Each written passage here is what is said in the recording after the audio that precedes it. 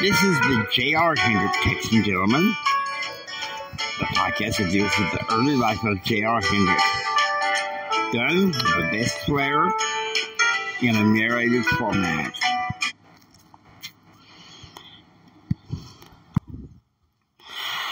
Welcome to the podcast where we try to slag away a family feud.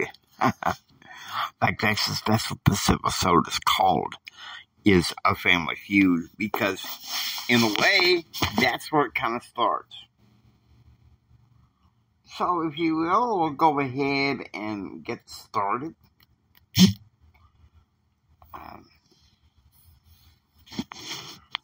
Don't know what's going on with this phone right now. I got some kind of alert on here.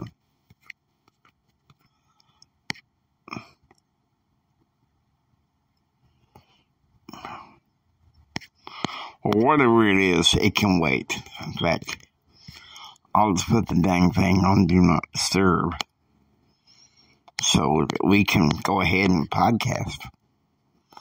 All right, now,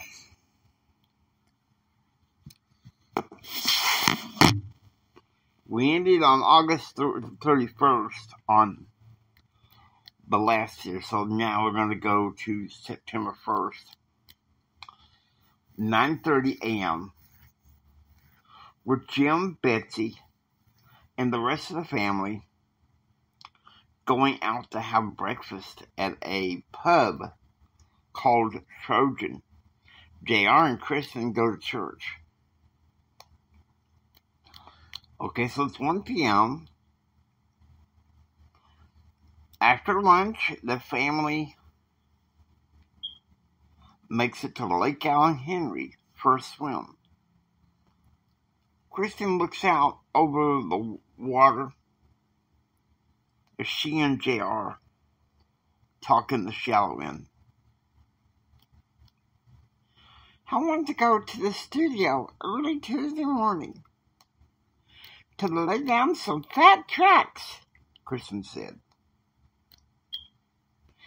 And Kyle says, Kristen, we like you so much. We figured maybe we would take you to Joyland with us, with JR, Kyle said. Now, Joyland is actually a real amusement park in Lubbock, Texas. I'm not sure it's still open. It should be. And,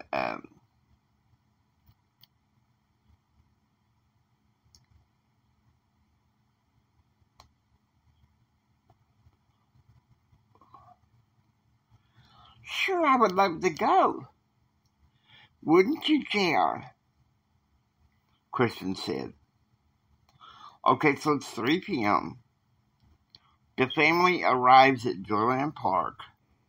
The first place they go to, JR and Kristen, is the Tilt-A-Whirl. And Kristen got very sick. JR picked up his cell phone and called the family. Mama, Kyle, Carmen is taking Kristen and I up. She's pretty sick, JR said. And Kristen's like, I'm so sorry, Kyle. I swear to you, I'm so sorry. Kristen said, crying. Please, baby, don't cry, Kyle said firmly. Junior, we'll meet you back at the house. Okay, so it's 7 p.m.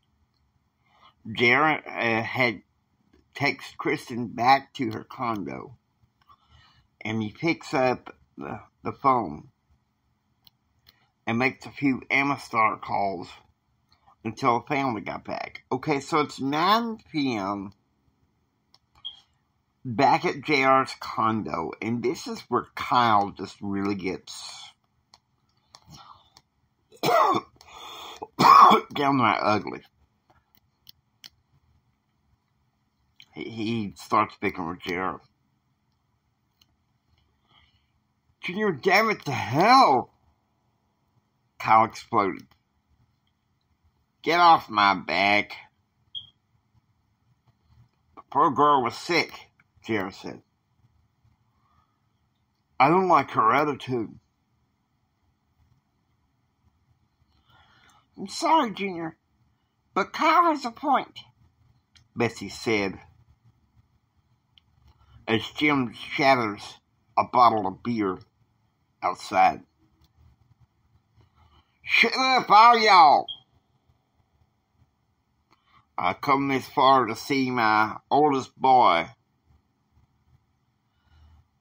and I'll be damned if you guys pull any tricks to cause me to lose him, Jim said, fuming. You know, Kyle, maybe it is a mistake. Let's go back to the hotel, Madison. I didn't get here what I came here for, Kyle demanded.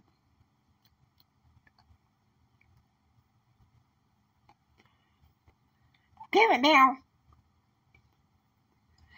We've been at all day. The kids are tired. James Kyle won't stop screaming and crying.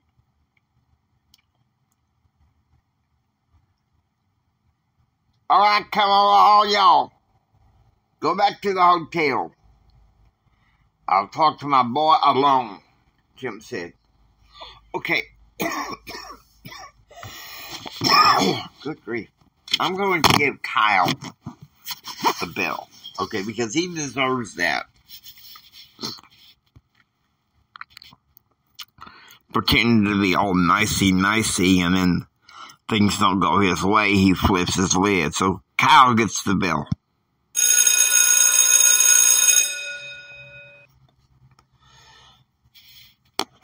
Okay.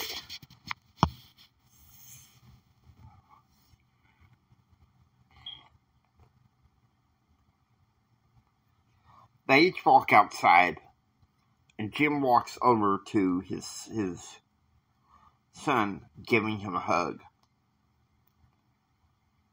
I'm sorry, but one time I come back here to Texas to see you. Your mama has to cater to Kyle. I ain't going to have that. You're my oldest. You're my flesh and blood. Thank you, Daddy, JrRto said. Here's hoping Kristen gets better. To see us tomorrow, Jim said.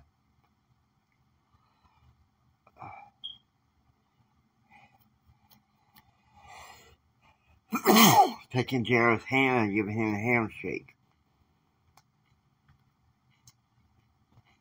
No, he gives him a turquoise emerald stone.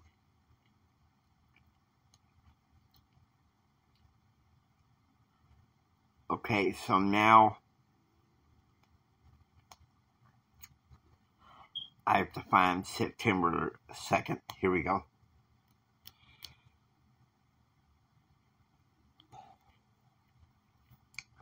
I'm pausing it. I'm having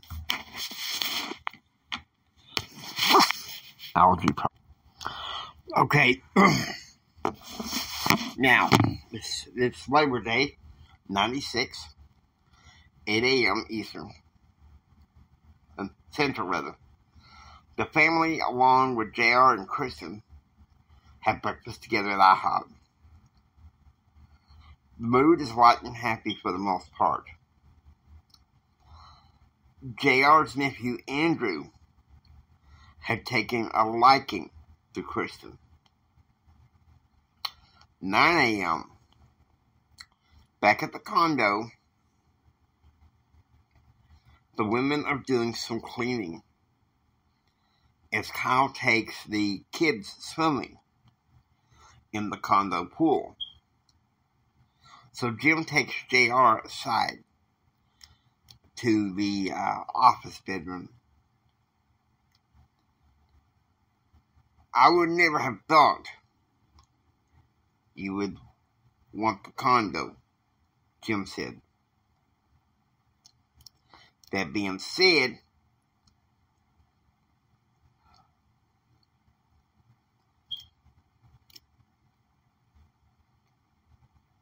you're saying that you deserve it.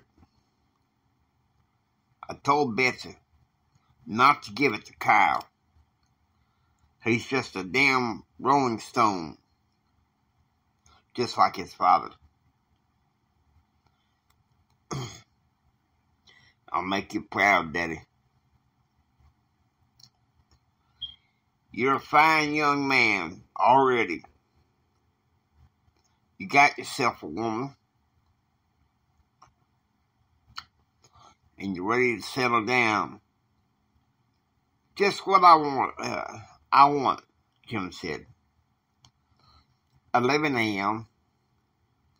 Betsy and Madison got lunch from Jumbo Joe's Burgers for everybody. And everybody seems to be having a good time.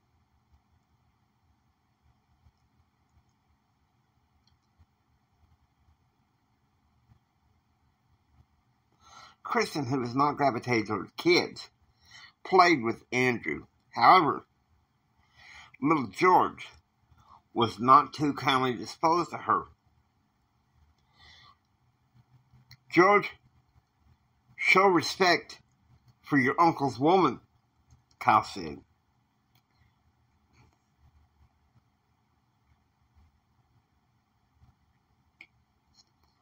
How about you hold your tongue?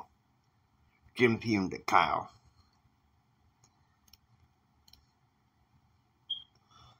Look, can we peel back at the testosterone? Betsy said.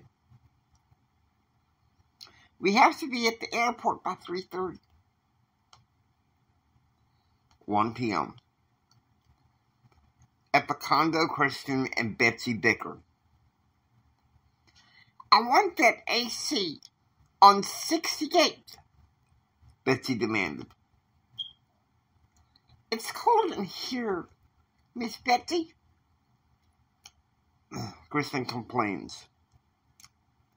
This is a family condo, and the weather I say goes. What happened next with the family feud? Kyle scooped up his kids, head to the car, and Andrew started crying when Kristen left.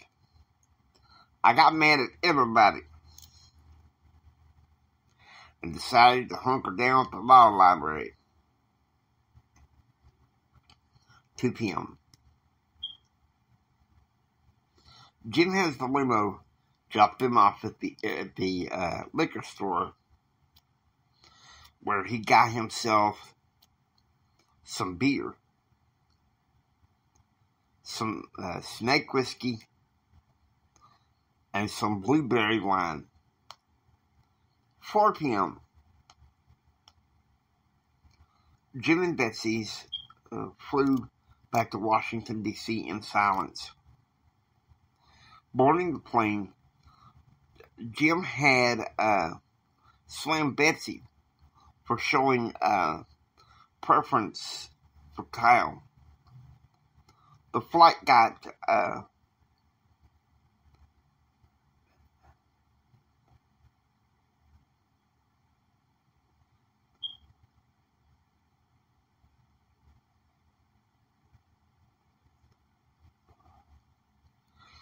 better when Betsy gave him a kiss, and he likewise. 6 p.m. Central. JR is in a special room at the law library, trying to study, when his cell phone rings. It's his mother. Please go apologize to Kristen, Betsy said. Leave me alone, Mama. You and Kyle started this whole mess this weekend. I think finally Daddy has a point. 9 p.m. JrRto's leaving the law library when Betsy calls him again. Stop by Kristen's apartment and apologize. She's been calling me all evening. So it's...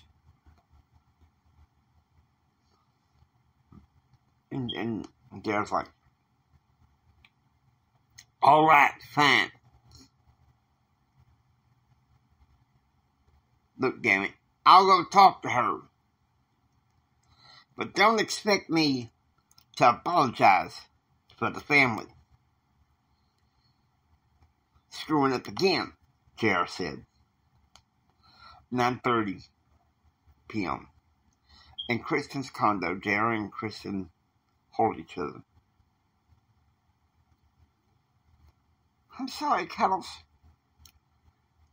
but it was getting cold in there.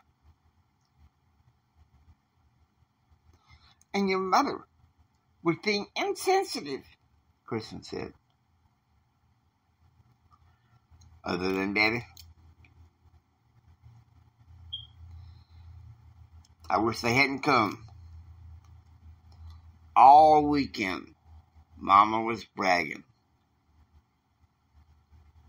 It's all Kyle this and Kyle that.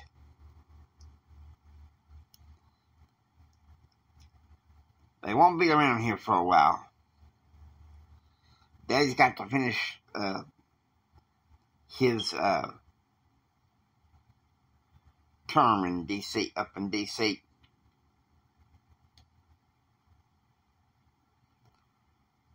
Okay, so now we go to September 3rd, 7 a.m. Central. Since Kristen decides to have breakfast with her producers at the studio, JrRto goes and has cinnamon rolls at the Holy Spirit Club. Nice of you to grace our table, Connie said. What's wrong? Trouble in paradise? Kristen and Mama, they were arguing about that air conditioner of the condo. And they got into a fight.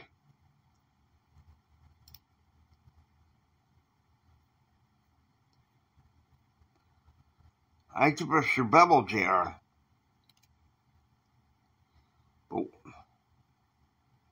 I hate to burst your bubble, JrRto. But one of your friends saw her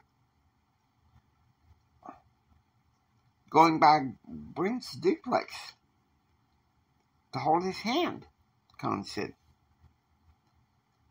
Oh, now, please. Oh, now, please don't, Tony says. Gossip offends the spirit. JrRto, you really need to bring her to the club for a Thursday night devotional.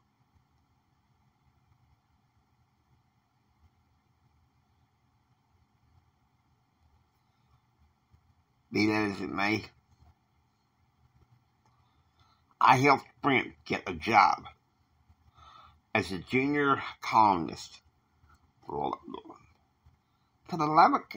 Be that as it may, I helped Brent get a job as a junior columnist for the Lubbock branch of the Fort Worth Times, Connie said. That helps me. The Titan Ball is in a month, and I'd like for us to all celebrate Brent's comeback there, JrRto said. 9:30 a.m. Central. In legal practice class, Professor Friedrich McKay begins the discussion. Today we discuss the genesis and process of Irving Chamber of Commerce versus Leon. This was a case that began in late October 1964, but decided September 30th, 1973.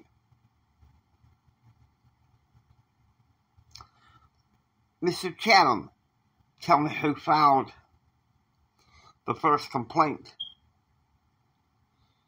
The first complaint was filed by Frank and Marie Hook, who had a third stake in a large bank conglomerate in Irving, Texas. And the Irving Chamber of Commerce filed a motion for summary judgment, saying that once the three-way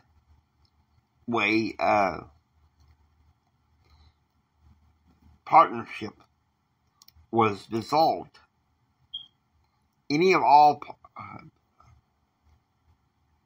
permits for the bank must cease.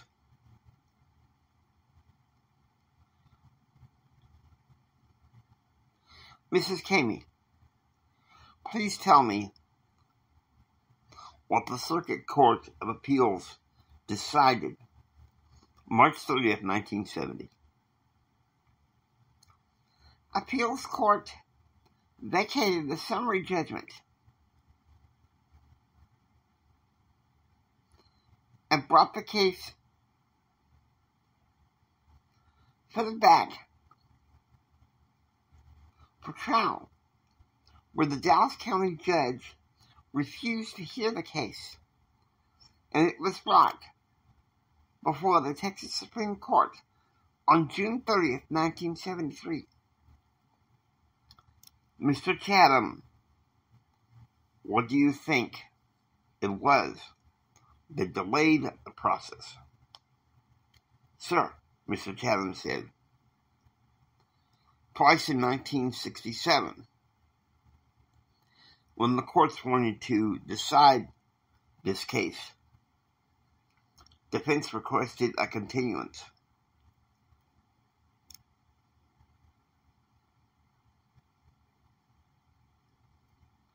Mrs. Canberry, if you were the judge, knowing what you know about the Supreme Court ruling in favor of Marie Hook, the widow, what would you have done about the continuance? Howard straightforward denied the motion for continuance and kept the process going. 11 a.m. Eastern. Public Affairs Officer Blackjack Gonzalez walked into the Department of Commerce and takes the elevator directly to the office of Secretary Mickey Cantor.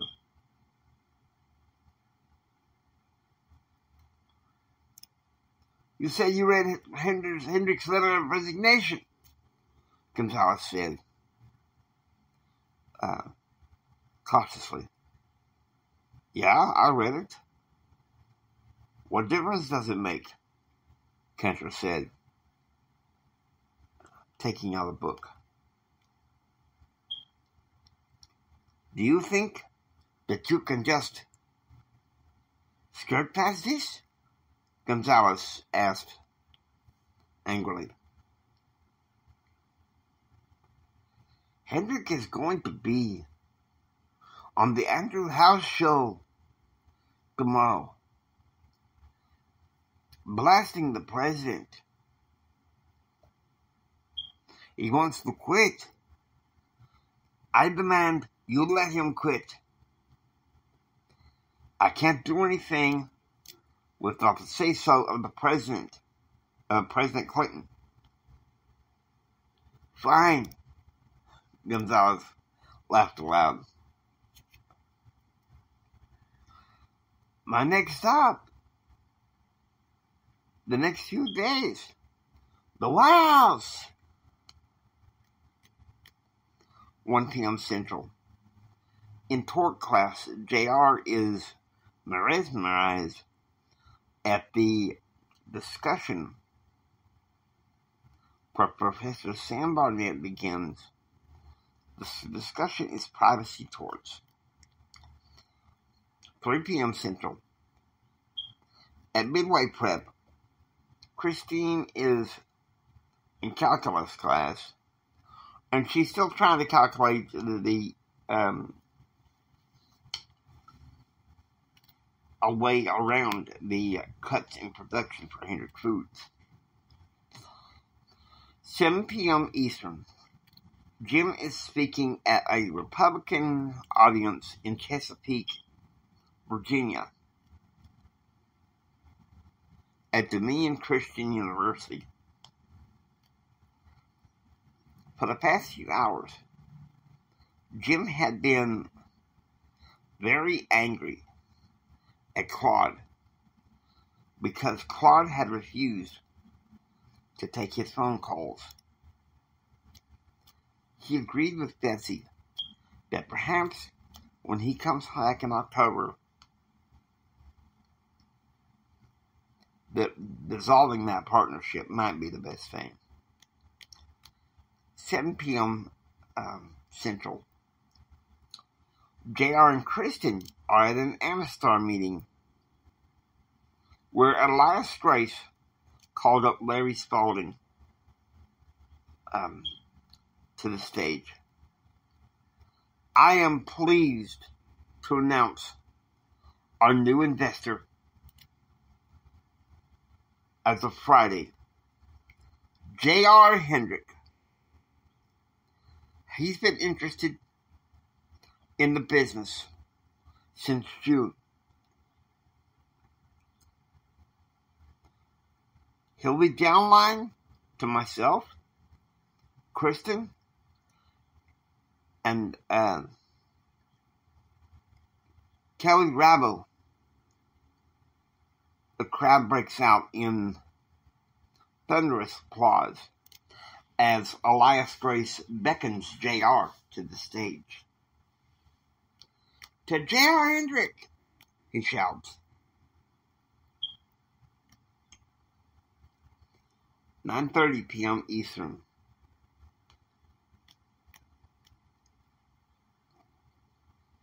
Mickey Cantor is escorted to the White House third floor to a central hallway by 2 Secret Service agents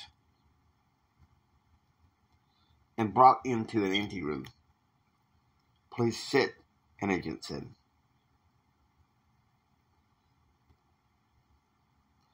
You're asked your reasons for such a late night audience with the president, the Secret Service director said.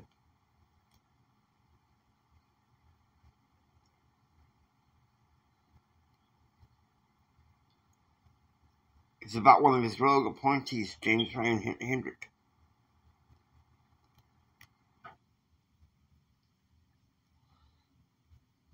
Oh, him, President Clinton says, entering the room. Well, let's make this quick. He said he comes out with 2 glasses of champagne. Let's just make this quick. I gotta catch a flight. One of my employees came in demanding that we fire James Ryan Hendrick, saying he wants to resign. Cantor said, drinking from his glass. Certainly, I've gotten the message, and I understand what's going on. But there's only one place I'll meet Hendrick. The Oval Office, President Clinton said. He wants to go back to his beloved Texas. Well, I say this. When the time is right, send this podunk packing. He'll call his family crying and saying that he's done, that I destroyed his life. Now, if you don't mind, I gotta catch a flight. 11 p.m. Central. Jared's about to go to bed in his condo when he gets a phone call from his Uncle Carl. Hey, I hear that you got some business investments that you're getting into. I want to offer my help. Daddy says for me to handle most of it on my own, JrRto said. Your daddy? Your daddy? Carl said. All he cares about is chasing power and arguing with your mama. Okay, this is the 4th, 8 a.m. Central, Eastern rather. At the EAA, Jim is getting ready for his legislative design meeting this afternoon. He gets a phone call from Senator Cordell Wheeler. Hendrick, I saw the enacting clause yesterday of a piece of legislation you want passed. Supportability for small business? Wheeler said. Well, I don't think you're going to get enough Republicans to pass it. And I'm going to join the Democrats in shooting it down.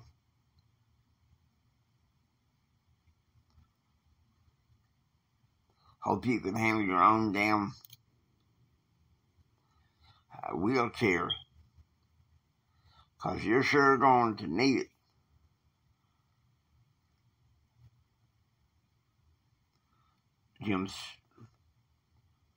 Jim said, angrily slamming down the phone.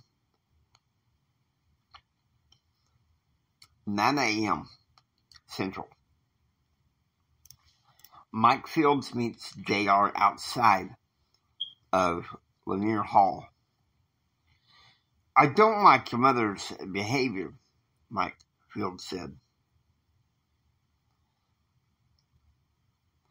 But why she keeps hovering over Kyle and treating you like crap would make your granddad pretty damn ashamed.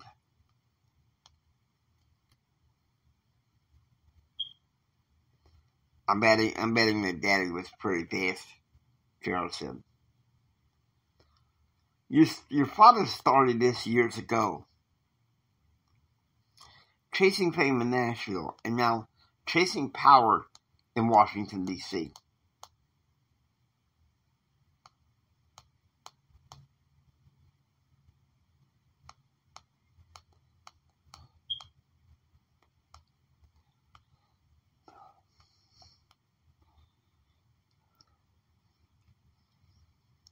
Please understand, Mike, I love Kristen.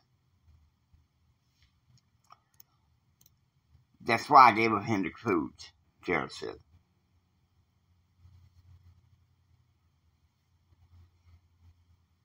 Means I don't think Christine knows what she's doing. But if you want Kristen, you go after her. I'm just asking you to be careful. 1 p.m.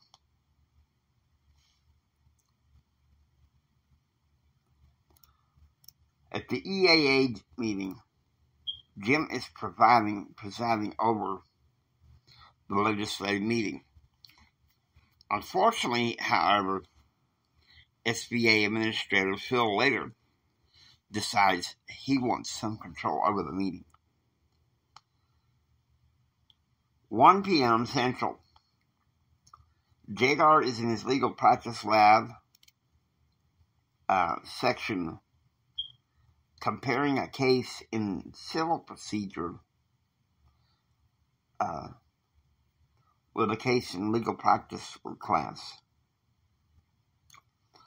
4 p.m. Central. JrRto meets Kristen at her condo. You have your devotional tonight?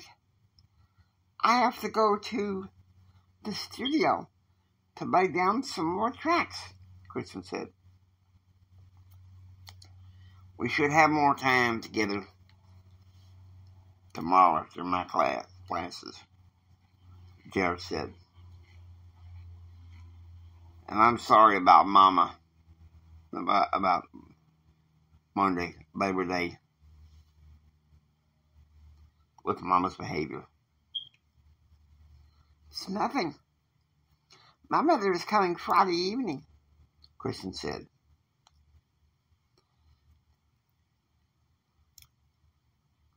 "8 p.m. Central.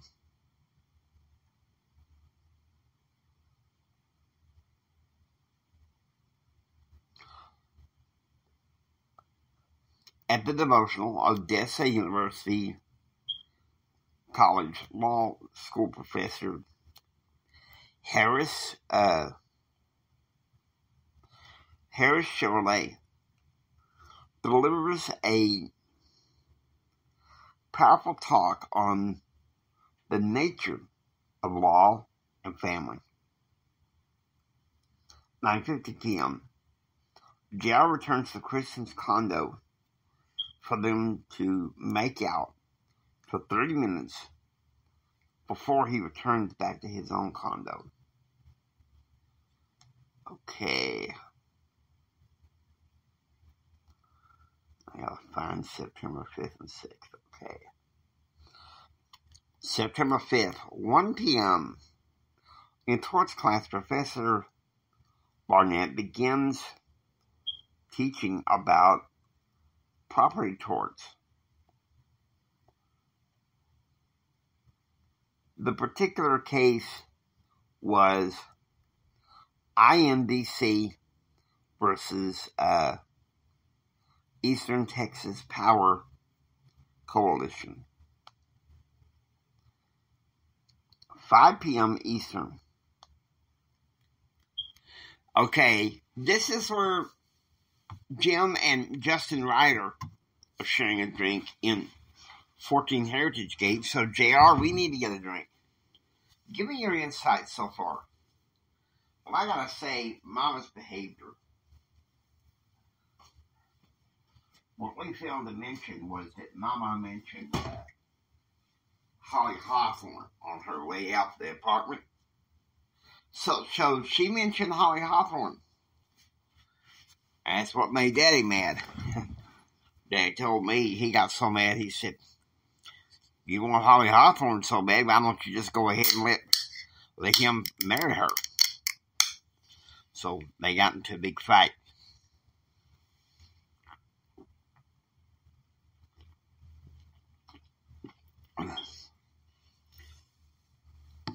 I guess welcome to a big family feud. Indeed.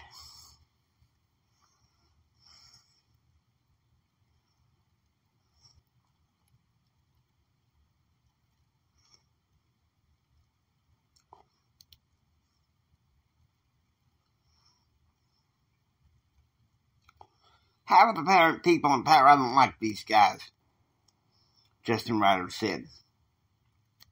Hell of a system. You should have seen the storm yesterday and today at the Bob Cooney trial. 3-ring circus trap. Well, at least I got you an ally in the Clinton administration that can help you quit. I bet you I sent you nobody by the name of Blackjack Gonzalez.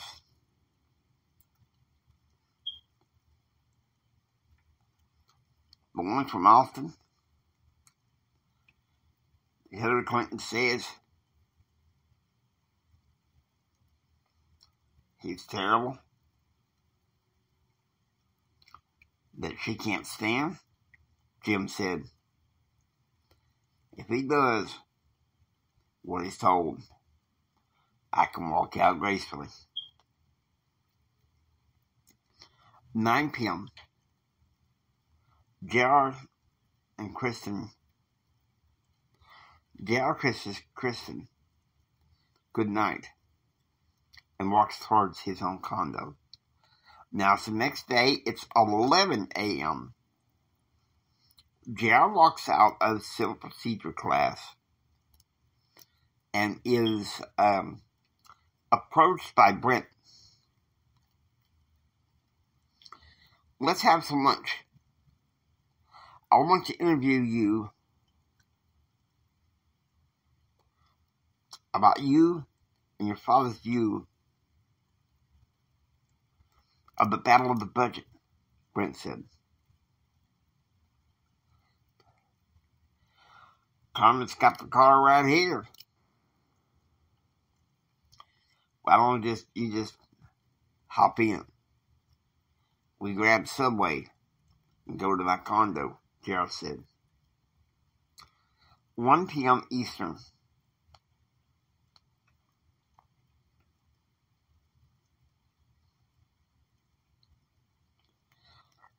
Okay, I think this is the 6th.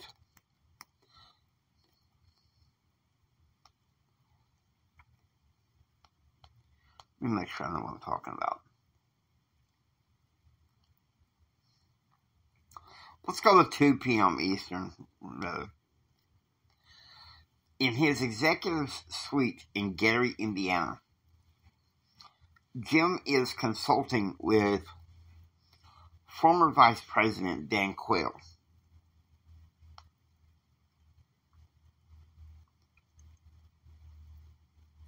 Now let's bring that up. Okay, so after the lunch, it's scene. Sorry.